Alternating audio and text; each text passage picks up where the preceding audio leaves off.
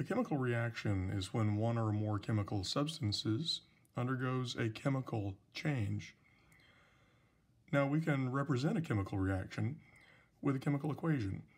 So a chemical equation is a symbolic way to represent a chemical reaction.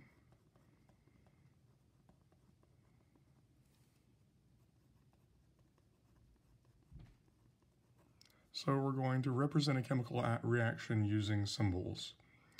So I'm going to write an example of a chemical equation here. We're going to take solid magnesium and we're going to burn it in air. So it's going to react with the oxygen gas in air. And as it reacts, it is then going to produce a product. And that product is going to be a solid magnesium oxide.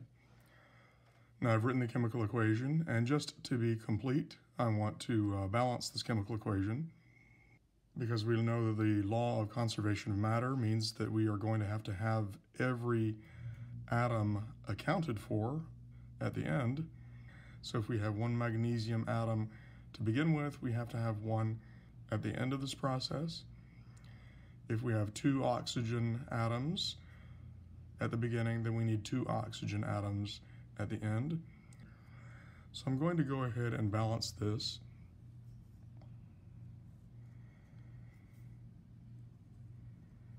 And there we go. Now it's balanced. Now I have two magnesiums, two oxygens, and two oxygens. Now, there are different parts of this chemical equation, and we need to identify those parts.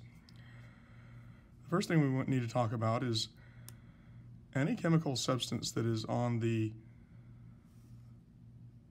left-hand side of the chemical equation, to the left of this arrow. These are called reagents.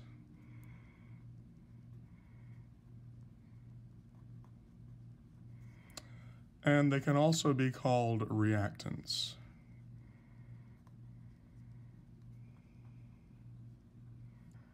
Either word is acceptable, they mean the same thing. And any substance that occurs to the right of this arrow is called a product.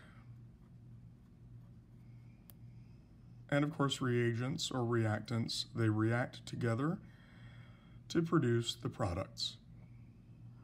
In this case, our two reagents are magnesium solid and gaseous oxygen, and the product that we're getting is magnesium oxide solid. This arrow is called the yields arrow or produces arrow.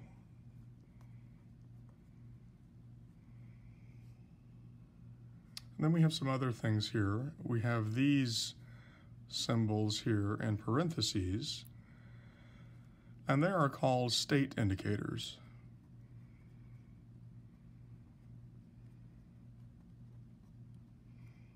Also called phase indicators.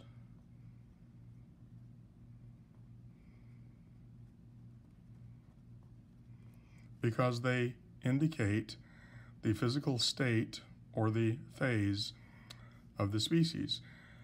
And there are a few that are very important to us. We know that we have solids,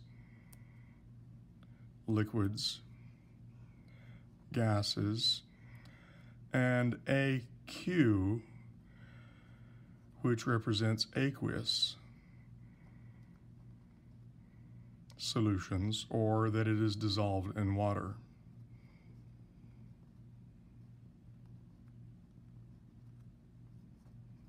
So those are the main phase indicators or state indicators that we need to be familiar with. These numbers that are smaller numbers and they're below the line of the script are called subscripts. I'm going to bring this up here, subscript.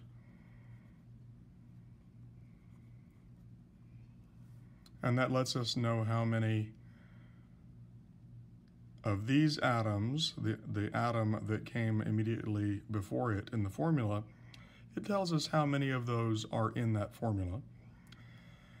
And then the large numbers at the beginning of each substance, these are the coefficients.